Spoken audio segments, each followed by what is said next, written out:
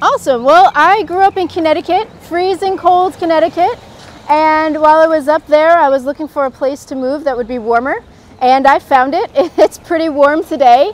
I was looking for a place with history that was a little different than mine. Growing up, on the East Coast, an English, former English colony. And so I was looking into, maybe Charleston or Savannah because I wanted to be warm, but their history would be the same.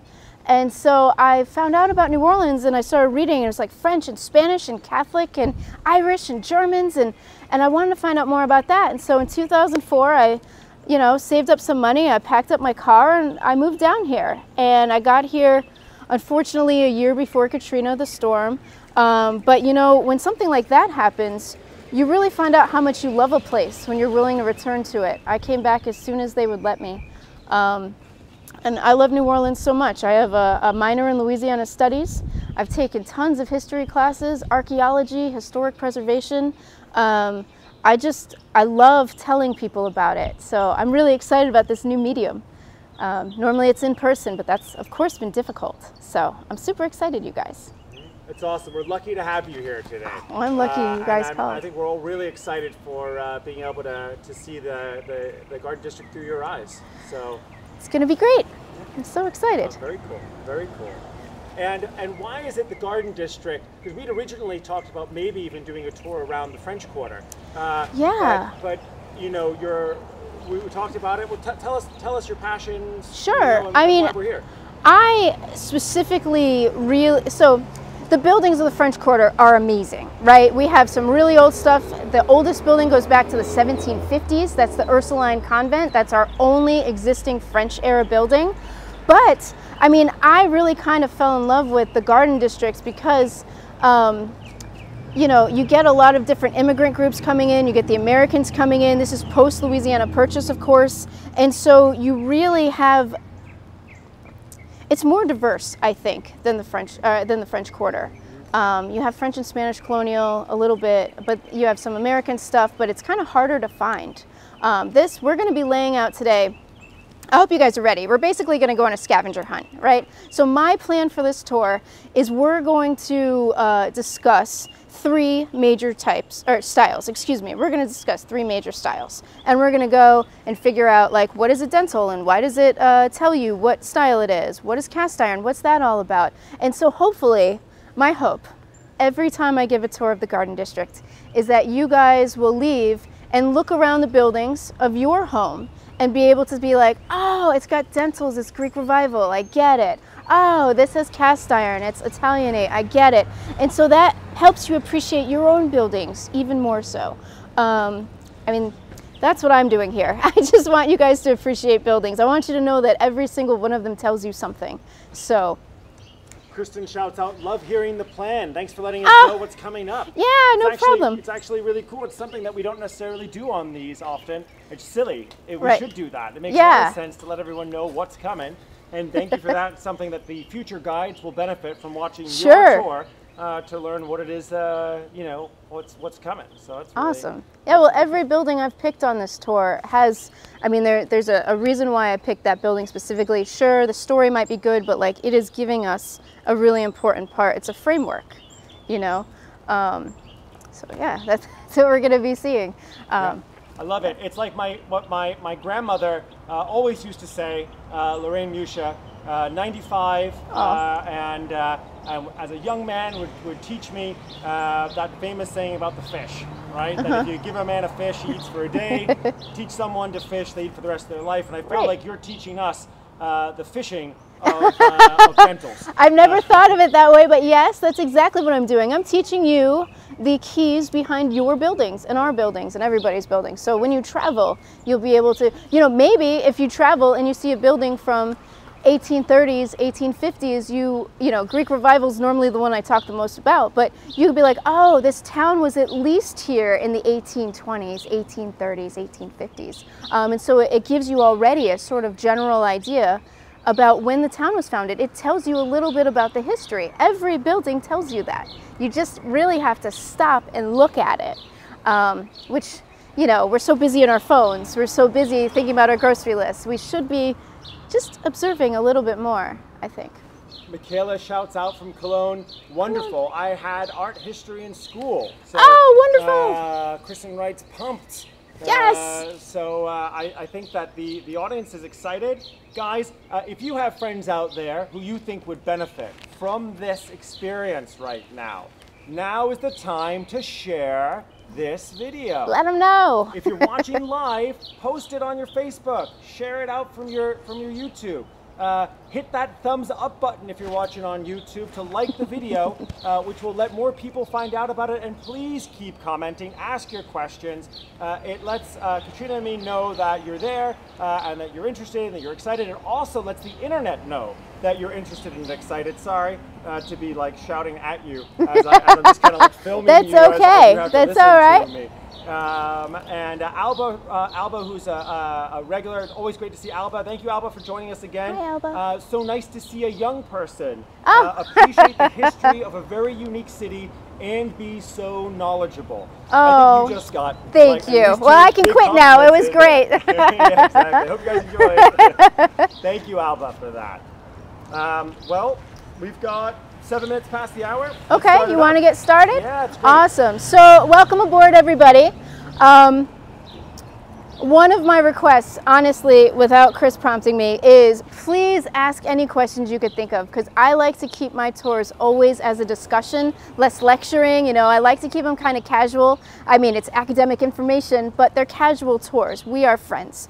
I like to start my tours with a brief little intro to New Orleans history. I want you guys to all sort of just know the background of this city before we start talking about what we're going to talk about. So, this was, of course, the home to many different Native American tribes, right? We have the Chickasaws, Choctaws, Tunicas, Chapatulas, and then in 1682, a Frenchman named La Salle sailed down the Mississippi River. And when he got down towards the bottom, he stuck a flag in the ground and he claimed all the land drained by the Mississippi River for France. Now, that's not just the banks of the Mississippi River, but it's all the tributaries. So it's basically the Appalachian Mountains to the Rocky Mountains, from Canada, which was French, all the way down here to the Gulf Coast. So that's a lot of space. Now, it took about 20 years before we started getting settlements down here. Two French-Canadian brothers named Iberville and Bienville showed up. They settled Biloxi, Mobile, Natchez, Natchitoches, and then in 1718, little brother Bienville founded New Orleans. So if you saw those Mobile tours, that was before us. Anyway, the first 40 years were French, and during this time, I mostly think of it as an era of neglect. Actually make it here, but the French king is sending over boatload after boatload of convicts. So if you meet anybody and they're like, actually my people have been here since the beginning, you now have follow-up questions for them. I've only been here 15 years, just so we're all clear. They're having a hard time organizing, they're not getting supplies. Then there's the French and Indian War, or for you folks in Europe, it's the 7 Years' War. During this war, France and England are fighting for control over North America. During this war, France lost Canada. They're afraid they're going to lose Louisiana as well, so they secretly give us away to Spain. And that's how we became Spanish. Basically, the idea being that, you know, they didn't want England to have it. Spain and France, they were related, and so they'll give it to them. Once it becomes Spanish, things start looking up. We get trade with Mexico and Cuba. It's at that point that we start taking on a Caribbean identity, which, if you spend some time in the French Quarter, you definitely feel that. Unfortunately, during the Spanish era, we also had 2 major fires that basically burned down the French Quarter. So everything there is built according to a Spanish fire code. Everything is built out of bricks and plaster, that kind of thing. That's why it looks like Puerto Rico, because it's built Spanish in the same time. As we're rebuilding, Napoleon decides he wants Louisiana back, so he asks the King of Spain. And I always say ask the King of Spain, but I'm pretty sure there's a little more of this going on. And so we go back to France. Now, Napoleon's plan is 2 parts. 1, get Louisiana back, easy peasy. The second part is to get Haiti back. Haiti had been a very wealthy sugar colony. It had been French. It had been known as SANDEMANs. But just a decade earlier, the enslaved people had a revolution to create Haiti. And so they threw off their French rule and created this independent nation. Napoleon threw troops at it, but they won't become French again. And so as he's realizing, wait a minute, that Louisiana colony might not work out very well without Haiti, that's exactly when Livingston and Monroe are sent by Thomas Jefferson to buy just the city of New Orleans. And Napoleon's like, look guys, I have a deal for you. If you want, I'll just sell you the whole Louisiana territory. You guys could just have it. And they were like, okay, that sounds good. And so Louisiana Purchase happened in 1803. So the timeline of events is 1718 we're founded. We're about 40 years French, 40 years Spanish, a year or two French again, kind of. Napoleon never took over. Spain was still running things. But in 1803, we become American, and we've been American ever since. I tell you all of that just to let you know that today we are going to be looking at an American settlement. So this isn't French, it's not Spanish. It's all going to be built post-Louisiana Purchase. So this area, the Garden District, was originally the Lividae plantation. It stretched all the way down the Mississippi River, which is just about 10 blocks behind y'all, I guess. And during, in the 1820s, Mr. and Mrs. Lividae got a divorce. Mrs. Lividae got the property, good on her. She didn't want him to have it. She didn't want to live here anymore either, so she sold it to American speculators, and they took her small, long linear plantation, added it to other ones, and created this separate city of Lafayette. And so this was a separate city from New Orleans. It was a suburb to New Orleans for about 20 years or so. This is where the wealthy people came to that wanted to get out of the city. And so we're going to be looking at Charleston and Savannah today. We're going to be looking at building at the 1830s, 1850s. So right now I'd ask if you have any questions about any of that. You guys are all set for Jeopardy. Should it ever be New Orleans?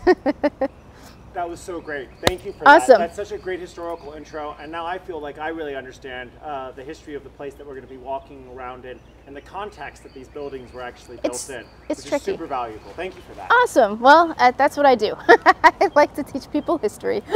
So if you guys are ready, we're going to move over here.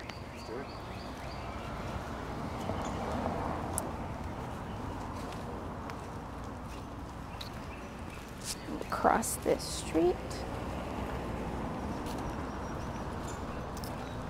Cross this street. Huh? We're gonna cross right here. Sounds great. I'll follow you. Yeah.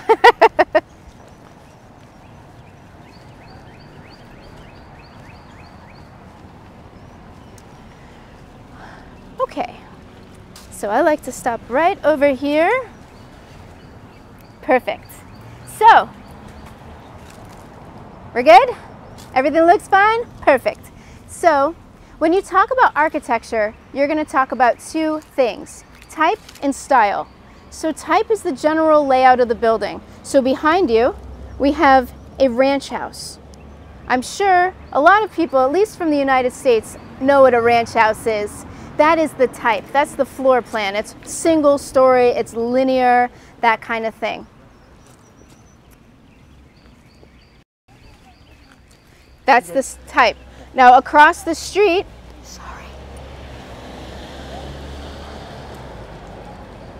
this house has 2 stories. This is strictly residential. This has 2 names. Sometimes it's called a double gallery house because those 2 beautiful porches, and sometimes it's referred to as an American townhouse. Now when you're down in the French Quarter, you may notice Creole townhouses. They have commercial down below and apartments at the top. But here in the wealthy American section, you're not going to work out of your houses. And so these are strictly residential buildings. Now style is going to get a little bit trickier. Style is the decorative features that let you know when a building's built. So we have 3 major styles that we're going to talk about. The first major style is Greek Revival. It runs 1830s to 1850s. Then we have Italianate that runs 1850s to 1880s. And then we have Queen Anne that runs 1880s to 1910. That beige house right there with the white trim, that's a pretty good example of what Greek Revival generally looks like. It's very boxy, it's very plain. It has boxy columns, it has rectangular windows, it has dentils. Those are those little squares up in the roof line that look like teeth, but generally it's a very simple style. Then this house right here that we started with, the double gallery or the American townhouse, is where it actually gets tricky. This house is going to have features of both Greek Revival and Italianate pieces in it. This is called a transitional house. So on the Greek Revival side, we're going to have rectangular windows, as we just mentioned with the other house. And then I need you to pay special attention to the door. We have what's a Greek key door. So there's the red door, there's a spider webby stuff around it, That's not what we're looking at. We're looking at the big white door frame. It's wider at the top, then it indents a little bit, and then the legs flare out as you come down towards the bottom. I hope everyone can see that, because that's going to be on the test later, guys. You got to know what a Greek key door is. That's going to tell you Greek Revival. Then we have all this beautiful cast iron here. That's going to be Italianate. So when this house is being built in 1855, I'm sure the homeowner's like, look, I like what we've been doing with Greek Revival, but cast iron just came out and we really like that too. So that's what we have. Now we're going to cross the street so we can get a real good look at the ironwork. It's a fantastic house. Got its Mardi Gras beads out? Yep. We're still a little sad we couldn't do our full Mardi Gras. Yardi Gras. Yardi Gras. Yeah, we did do that, and that was exciting. I had a lot of fun with that for sure. Now I want to bring your attention to this fence right here. So a lot of times when people talk about wrought iron and cast iron, they might use the same words. They might mix up these words, but this is wrought iron. Wrought iron is where you take the iron, you heat it up, and you bend it into shape. When you look at this, I hope you can sort of think like they hit it with a hammer on an anvil, that whole thing. See it in there, all that. All of this. This is cast iron. And then all of that on the gallery. Cast iron is where you take iron, you heat it up, and you pour it into a mold. That's the only way you can get this kind of detail, is by casting it. And so when cast iron comes out, people are so excited about it. In some cases, especially in the French Quarter, they rip off their old wrought iron galleries and put cast iron on. Now, you could get it locally in New Orleans. We do have foundries here. You could import it from New York, Philadelphia, Baltimore. You're importing a lot of building materials from the Northeast. You're getting them out of catalogs. And I think it's really interesting to consider that only the foundry with this pattern, with this mold, could make this specific piece. So I'm not entirely sure about it, but I'd like to believe that people knew where this came from when they saw it. Wow, sure, that's really interesting. I've actually, and I've been, in Charleston, Savannah, I've been looking at a lot of wrought iron and cast iron fences and gates and such, but I've never seen one where it was integrating yet. Yeah. Where you'd have the wrought iron and the cast iron added to the wrought iron aspect of it, and mixing like that. That's really fascinating. Well, wrought iron is much more durable and it's stronger. Cast iron is really, it's susceptible to rusting, but it's also really brittle. So sometimes as we come along, you'll notice you get broken pieces, and that's going to be cast. It's really sad, but it's a very brittle. You wouldn't think iron could be brittle, but actually it is in this case. That's why they replaced it with steel eventually. Right, exactly. Anyway, we're going to walk this way to our next house. Does anybody have any questions about what we've talked about? We got wrought iron, cast iron, Greek key doors.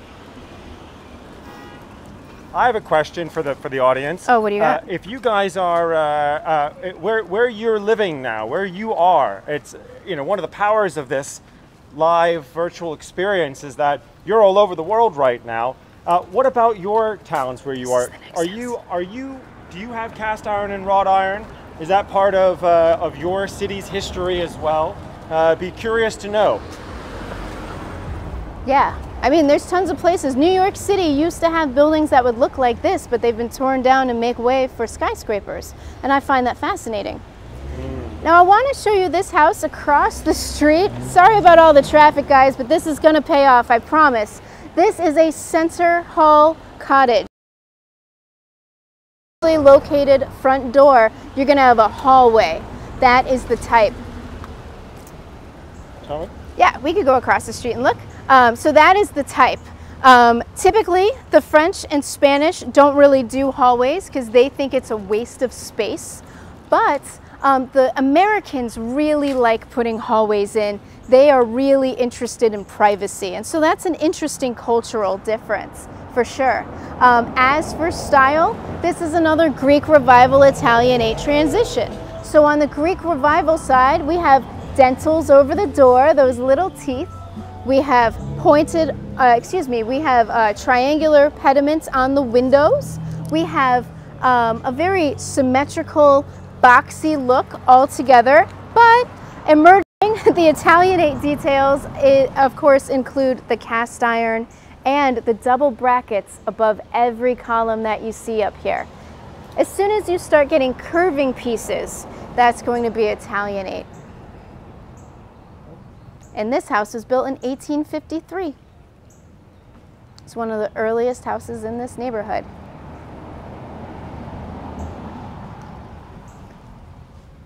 Trying to draw and circle elements as you mentioned. Oh, that's fantastic. And I'm doing a very average job of it this time. That's all right. It's better than nothing. Exactly. Let's move on to the next house. Is that a pineapple supposed to be? You know, people say it's supposed to be a pineapple. I've also heard that it's people have said it's artichokes. People have said it's the seed pod from a magnolia. It looks more like that, actually. So, I mean, that's what it looks like to me as well. But I've heard people say other things. You know, pineapples for hospitality, etc. Very cool. Thank you. Yeah, cast iron. Right, cast iron.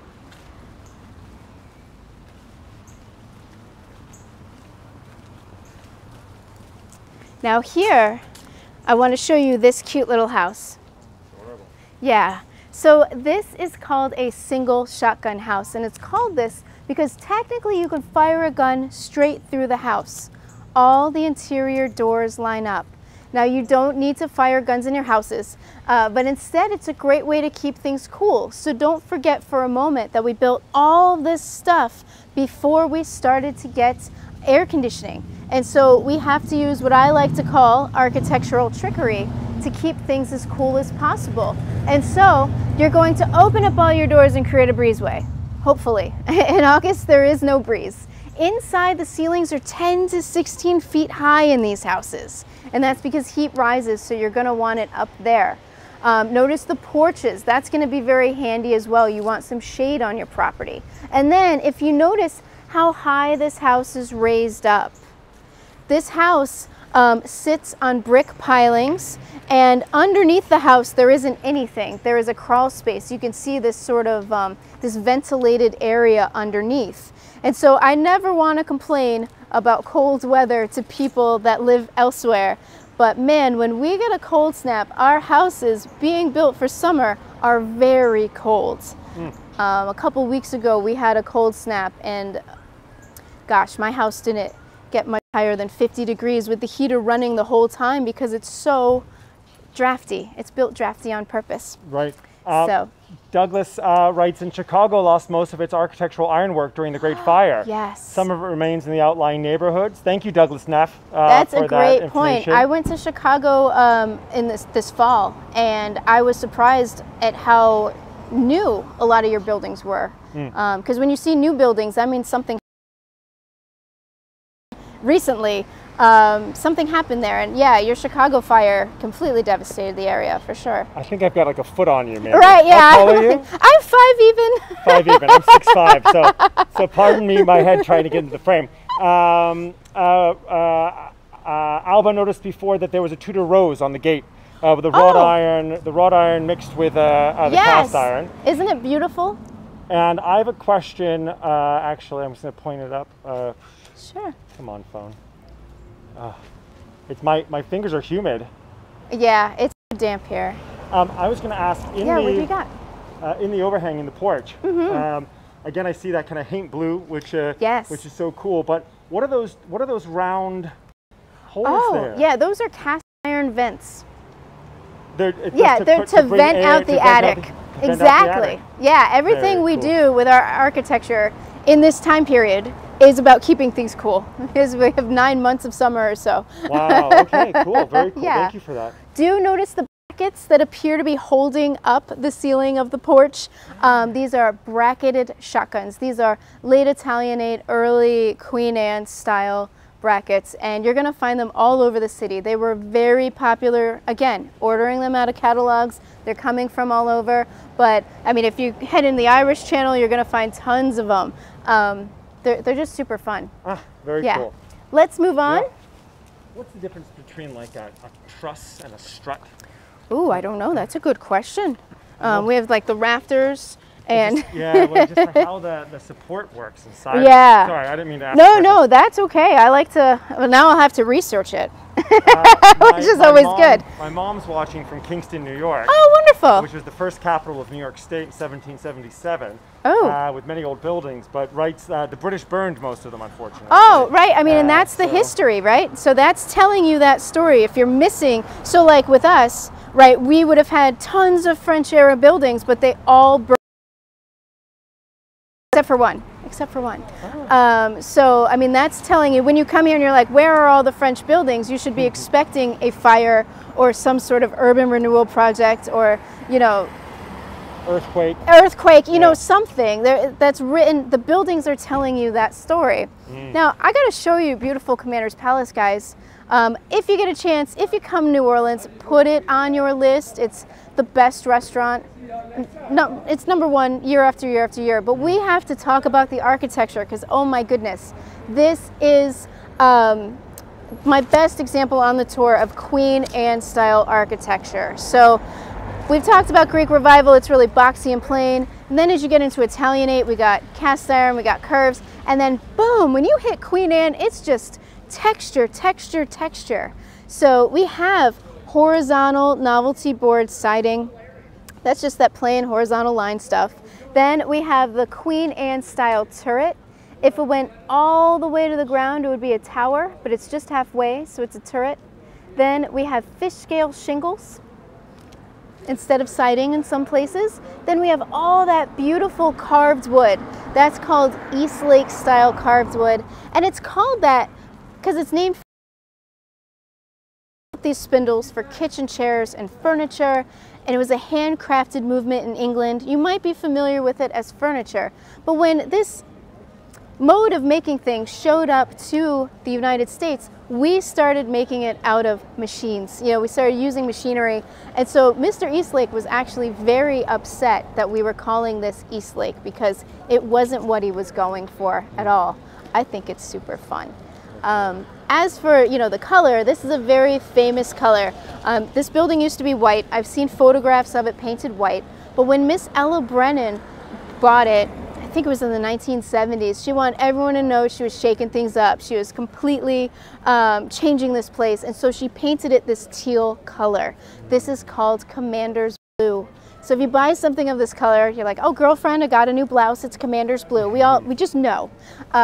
It's really wonderful. So please, please put Commander's Palace on your list should you ever visit New Orleans. As I was walking over here before, a chef friend from Portland, Maine, reached out. Oh, yeah? Moses Sabina, and said, Commander's Palace, not just great for brunch, but on Friday, apparently, there's some sort of 20... Lunch anytime. You buy an entree and then you can get 25-cent martinis. They will cap you at 3. Okay, that's which is probably enough. Yeah, they probably just don't want you falling down their stairs. That's a good, yeah, the insurance company says no more than 3. Right, 3, that's it. I mean, they will probably serve you full price ones after that.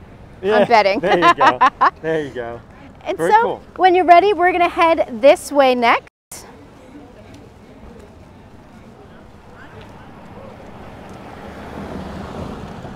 Now, guys, some of you might be used to us having a slightly longer experience together, but today the dance calls. Yeah, it does. I'm so excited to wear a costume and look ridiculous and meet my dancing friends and show them around the Garden District as well. By the way, all of these houses on the right-hand side were all designed by the same guy. His name was William Ferret. He was an architect speculator, so that means he bought the land, designed and built the houses, and then he needed to sell them. So just as the Civil War is getting going, he's like, y'all, I have houses for sale. And everyone was like, yeah, we're busy. Yeah. And so he almost went bankrupt over this project. We still call this Ferret's Folly. They're so amazing. It bums me out that we call it Ferret's Folly. Do not worry for a moment about William Ferret, though. He ended up doing just fine. His daddy was the mayor. He was doing this in his late 20s. So I promise you, we're going to see something else he worked on, he designed. It's gorgeous, though. Yeah. And spring is the best time to be here. You really picked a good time. Yeah, as the Chef flowers are said, blooming. when you can smell the crawfish boiling, you know it's spring in Right. New Orleans. Exactly.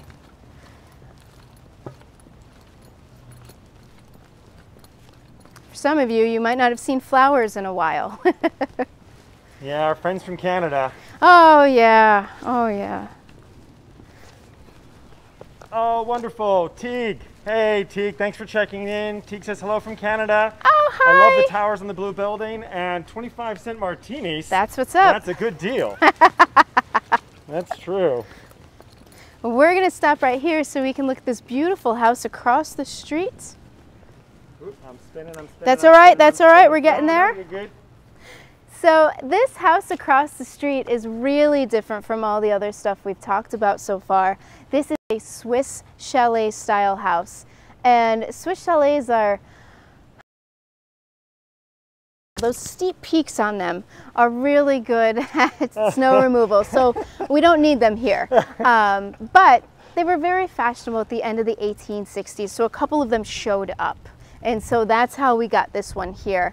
Now normally a Swiss chalet would have stonework down at the bottom, but because we are an alluvial, because we are an alluvial plain, we do not have stonework here. We don't have any stones or rocks or gravel or any of that. So to get around it, to still make it look very rustic, this house has bricks covered in plaster, and they drew little lines in it to make it look like stone blocks. So if you can see it, I'm not sure how good the focus is, but you're going to find a lot of faux stone in New Orleans. You know, in some buildings they also do fake graniting. They do faux graniting where they take bricks, they paint it gray, they even paint in little dots to make it look like granite. That will sometimes happen.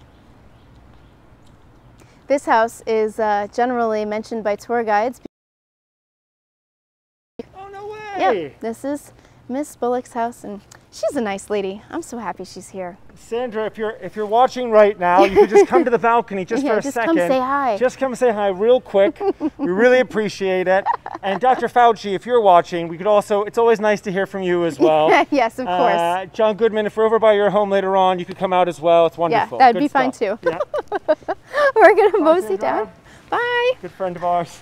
Yeah, we're all best friends. She's just super busy. I mean, she's super busy. I mean, I live down the street. I live in the Irish Channel, surprise, surprise. And yeah, I like to consider these guys my neighbors. You know, John Goodman, Miss Sandra Bullock. They don't consider, but no, they don't.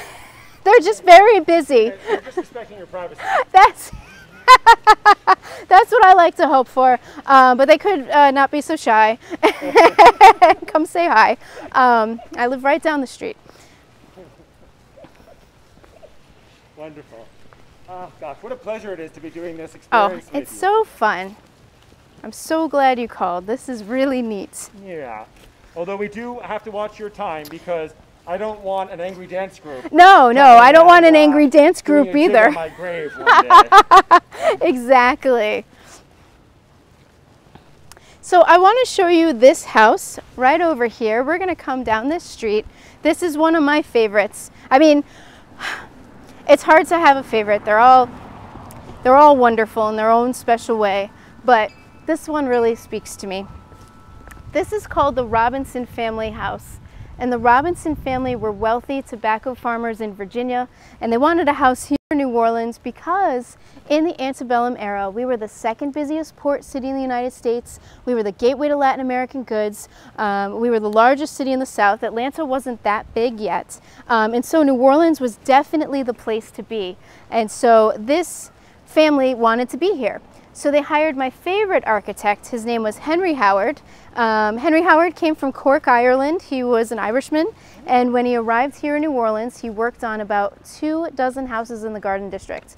So if you ever get to take a full tour with me, we're going to talk about Henry Howard a lot. It's good timing because Daniel Musha just asked, did many Irish immigrants or did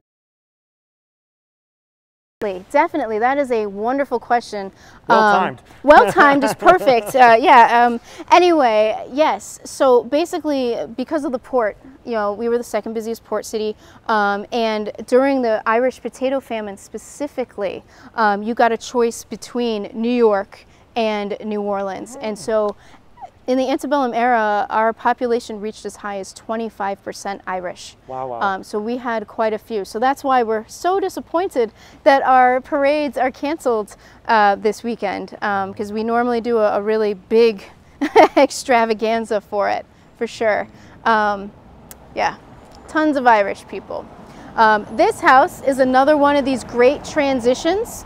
As for Greek revival, we have Doric columns on the bottom, we have Corinthians up on top, we have rectangular windows, but if you notice there's a curving gallery that kind of softens it a little bit. There's cast iron, there's double brackets over every column up in the cornice there. If you notice on the arch, there's an arched parapet and an arch on the doorway. You know, by this time we've been doing Greek revival for 20, 30 years, we're bored. The homeowners are bored, the architects are bored, everybody's bored. And so architecture a little bit. That's a parapet up there at the top? Yep, that piece up at the top, that's a parapet, exactly. It juts above the roof line. Speaking of roof lines, this is one of the first houses in the area to have running water. They actually had a special roof put in that channeled all the water to the perimeter, and then it would collect in cisterns in the attic, and then you can use gravity to run water through piping in the house. That's amazing. Yeah, this house is late 1850s. And it's amazing. And notice how big the lot is. This is a full quarter block lot. So this area, when it was developed, it was 4 houses per block. That's why it's the garden district. You know, you really get a chance to have a great garden here. The French Quarter, by comparison, has 12 to 16 houses per block. And they have a lot of courtyards and architecturally. Am I wrong in believing that the secondary parts of the building are newer? It looks newer. So but that it has one, a lot of the same specific design elements to it. Yeah, I had originally thought that it was a carriage house that had been converted, because that's a thing that they do, right? You have old carriage houses that you used to use, and now of course we have cars, so they convert them into mother-in-law suites and that kind of thing. But this one has a very, very modern look to it. So the windows specifically should be telling you all that something's a little different. And so I'm not really sure. I'm going to have to look into that one a little bit more. For sure. Teek says the house is stunning. Oh, isn't it? And on our way over here before, Shannon, who also says there's no flowers blooming yet in Canada, we walked by this house, and Shannon and I decided that we'd be willing to live here and split it up and take a floor of each. We just got to figure out like a couple of the finance things. Yeah. Figure out the maintenance things. That's going to be the issue with one of these. I mean, they're expensive, but not as expensive as you think. And the issue is how much money you're going to put forth for maintenance. Kristen mentions the magnolia tree out here is beautiful. Yeah, they're going to be blooming in late April to May, and nothing smells like a magnolia. It's so beautiful. So if you're planning a trip, you might want to come here late April, May. The gardenias, jasmine, magnolia, all that will be blooming then. It's really, really special. And your tours run all through the summer? I mean, even with the heat and humidity? Or do you do an early start to try to beat it? Or no, keep hydrated? We keep hydrated. Normally with, so I grew up in the Northeast, so I talk a little fast on the hotter tours, so we're able to wrap them up a little bit earlier. You know, it's really about gauging your guests and seeing how they feel about it. I make sure they have water. I make sure that they let me know. We have communication if they're feeling a little weird, because, you know, people aren't ready for this. Please watch your step here. This is not because the roots are coming up, it's because the city is sinking around the roots. Is that correct? Yeah, I heard that. I heard that yesterday. I mean, I think it's a combination of both things. You know, really the situation here is this is water and silt. And you know, this land was, I like to think of it as a gift given to us by the Mississippi River. So as the river came down, it dropped off its soil, and that's what created the land that we have here. And so as time went on, we started building levees, we stopped the river from flooding, and so our soil is not replenished. And then we started, of course, you know, pulling out the groundwater. And so our city is sinking 1/3 of an inch every year. And so, yeah, it's quite possible that everything is sinking around the trees, or the trees are just trying to, their tree roots are escaping, I guess. Doesn't have to be one or the other. No, I think so. I think so. I mean, it is treacherous, though, if you see here. You got to watch your step for sure. There.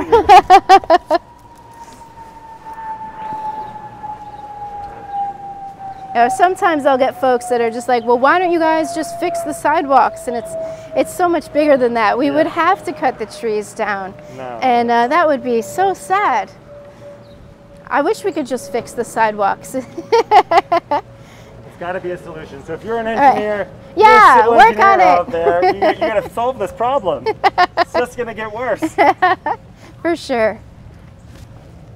Shannon says as soon as she gets that winning lottery ticket, wonderful. Then she's going to get the house, and I'm going to dog sit. Oh, that's fine. That'd be great. That'd be fine. Right? You can come over too. That'd be awesome. I would love to. We get your friend Sandra and John. Right. We'll get all our buddies. So here we are. If that was our house, they probably would come over. Baby. They would. We're neighbors, right? Maybe they'd be borrowing sugar. Maybe we would be borrowing sugar. Yeah, exactly. This is John Goodman's house right here. Yep. You made it right on time. So this is John Goodman's house, and this is another great example of Greek Revival Italianate transition. So I hope you guys can also, as we've been discussing Greek Revival, but they're slender and paired, and that gives you a little bit more of a romantic feel, and so that's going to be more Italianate. We got cast iron, Italianate. We got dentils up in the top that look like teeth, but then we have double brackets with it.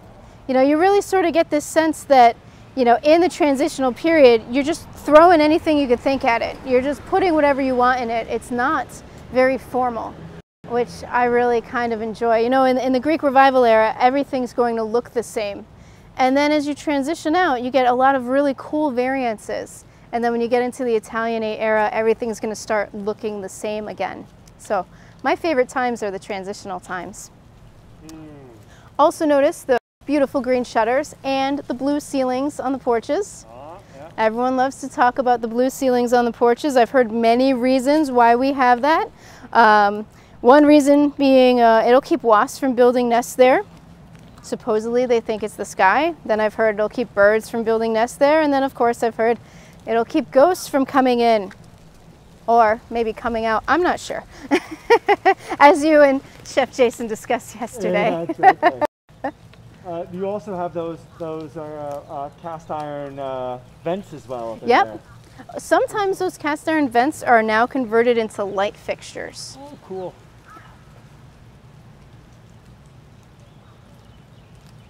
Beautiful. We have one stop left, and this is going to be the big one. I hope you guys are all ready for it. Payoff. Yep, the payoff. We're going to summarize.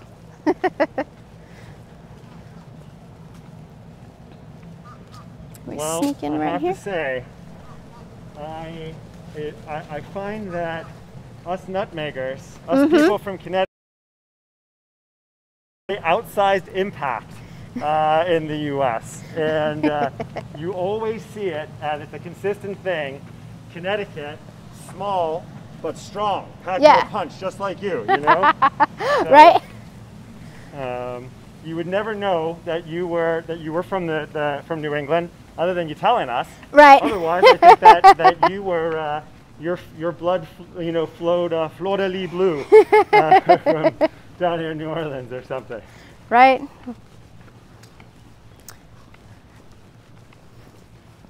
Teague asks, what is the main tree type there, or types? Yeah. Watch. Yeah.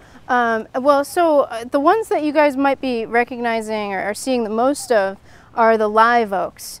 And live oaks are the big trees that go very horizontally. They have big long branches that stretch out. lot here.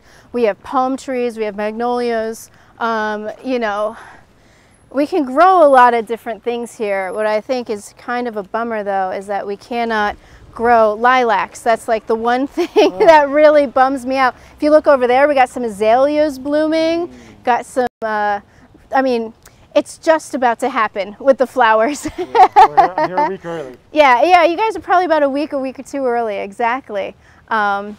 Kristen asked also, just real quick, are we going to see Ann Rice's house? Or is that we are not. That's a little bit far. It's down the street, but we have to stop right now, so I have to give you this last bit. Let me start with this pink house right here.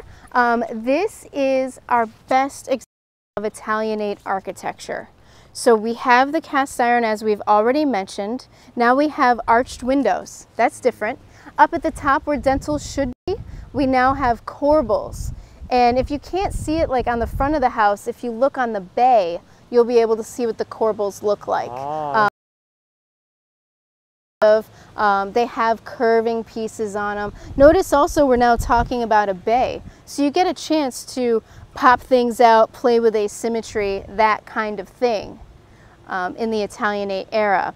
So the reason why we're stopping on this corner is because right now we have all three major styles in one spot. So on the left, we have Greek Revival. It's really boxy and you know, it's very imposing, it's very strong, it's got the columns, it's very boxy, it's very plain.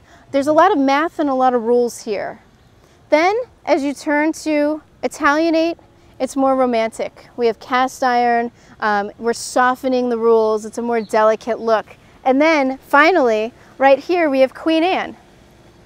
And so with Queen Anne, the rules are gone, right? The windows don't match, the roof heights are all different, there's tons of asymmetry. Symmetry is gone. And so I think it's really important to take a second to look at all three of these, because this is what this tour has been about all along. It's about trying to decipher the difference between all of them. And I know a lot of them are going to be transitional, but we do have this one moment where we have all three. Fantastic. Really great. I think you've done an incredible job of awakening our appetites for the architecture and the history that it represents. I hope so. Both here in New Orleans and in our own homes. And as any great performer like yourself knows, always leave them wanting more. Exactly. And I think that's really good. Can I'd say first of all, guys, questions? Yeah. Now's your last chance, because Katrina unfortunately does have to run. I do. Or I'm going to get that dancing on my grave thing. As you're getting this feed coming to you and you're waiting for those, I'm waiting for those questions to come back. I have a question really quick. What do you got? On top of this Queen Anne building. Yeah. House. What are those features on the roof line? That's a great question. Those are called coxcomb finials or rooster comb finials. And so you're going to want terracotta like tiles over the seams. So normally a roof, you know, has its seams, and then you have the terracotta tiles over that. And so in this period, everything is very textured and very decorated. They don't leave any spaces of you know, plainness. And so they're going to decorate those too. So those are called coxcomb. Yeah.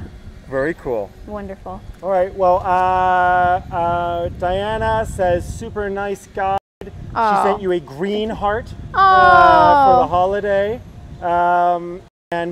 While we're just saying goodbye, guys, you know where the donate button is.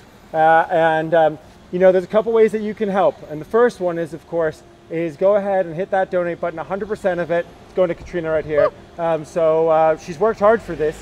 It's for every minute that she's spoken today, there's probably 10 hours of like research and studying and knowledge that goes into it. So don't be shy, be generous. You know, all the money that people have saved by not going out and traveling is the money the tourism industry hasn't seen. So it's very grateful to have your support. Diana has a question. Do you have wind vanes on the? You know what? Not many. Not many. In fact, I can't even think of any right now. Yeah, no worries. Shannon says, thank you. Alba, thank you. Talked about the donate button. What else? Oh, if you haven't donated, hit that thumbs up button. comment Right. if you haven't commented. Hit the share if you're on Facebook. All of that helps as well to help spread the word of Katrina's tours here, so that more people that are coming to New Orleans can find out about this great time. And this is me, New Orleans Architecture Tours. So please look into us when you visit. Sorry, That's okay. We got it. Awesome. So yeah, please visit New Orleans and look us up and check out Architecture Tours. We'll give you a full tour. Well, I've been on tours with close to 2,000 guides over my lifetime, and I have to say that you are one of the top guides out there. You're a pro, and it was really enjoyable to spend this time with you. Closer, Dr. Fauci, no anger from us. And if you do me the honors and hitting that end button in the top right-hand corner. Sure. Bye, guys. Love you guys. Take care. Bye, Velma. Oh, did I do it?